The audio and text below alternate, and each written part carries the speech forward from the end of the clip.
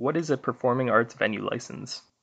The Performing Arts Venue, or PAV, is a special class of the PPA license that was created to accommodate Chicago's smaller theaters.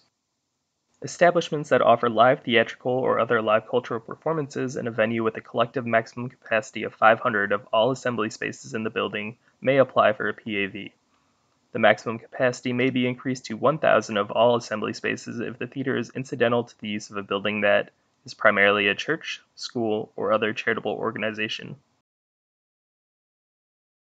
It is important to note that a live music venue is not eligible for a PAV license and would require a standard PPA license.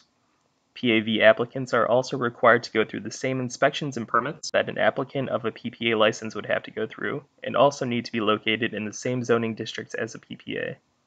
PAV establishments, however, do not require the 35-day public comment period unless there is also a liquor license application. The license fee is $110 for 1 through 499 capacity establishments. Venues between 500 and 1,000 capacity would cost $2 per seat per person.